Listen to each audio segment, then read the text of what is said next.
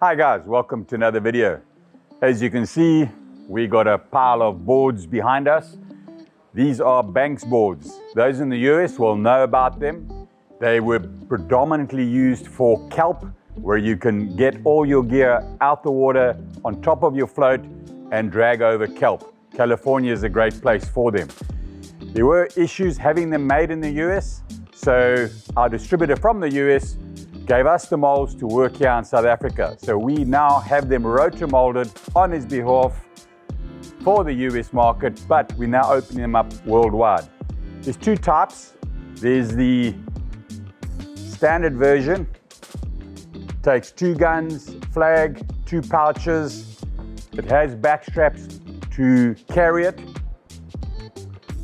Another version, probably be more suited in a heavier chop.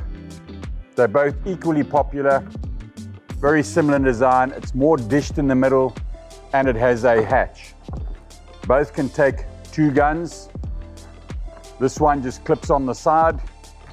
The other just has a Velcro. The flag is the same flag pole we use for our normal floats, so they're interchangeable. Different parts of the world use different ones. The US flag is inside the pouch. That's how they'll be supplied. So this is just an intro to show you we are making Banks boards now in-house, and stand by for part 2.